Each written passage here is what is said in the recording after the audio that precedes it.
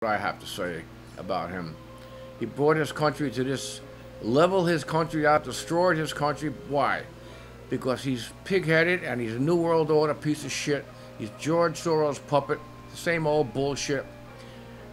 And Putin just doesn't want to join NATO. That's all. Simple fucking thing. Because NATO is New World Order, population control, all the bullshit negativity that's happening in the world is because of the New World Order. They're taking over our Constitution. They don't want our Constitution, New World Order, believe me. They don't want our Constitution. It's null and void. One world government, and it ain't our government. That's all I got to say about that shit.